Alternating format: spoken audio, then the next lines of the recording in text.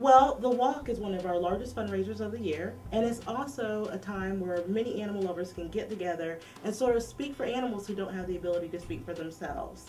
So it's a day full of love and fun, and just an overall carnival sort of feel. It's just a big family event. We get together once a year. We bring back our alumni and we get together and we walk for what we believe in, and that's that all animals should have a home and love.